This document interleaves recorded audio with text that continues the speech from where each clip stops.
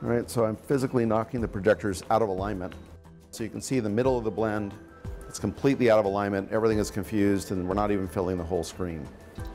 So with AutoCal, I take my camera and I drop it in, and I basically point it and position it so I'm covering the screen, all automatic, and we press run. So the way this works, there are LED markers that are strategically placed around the screen, and the calibration for that was done very precisely the first time during install.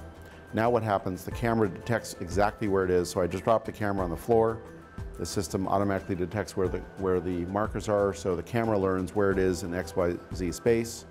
So now what's happening, the system is actually telling the projectors to generate these test patterns.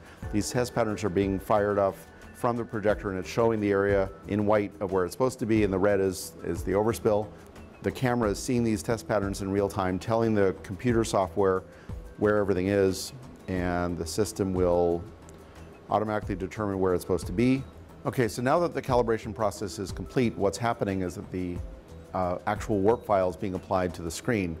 Now you'll first notice there's a double bright area in the center of the screen. The alignment is correct, but the blending has not been applied yet.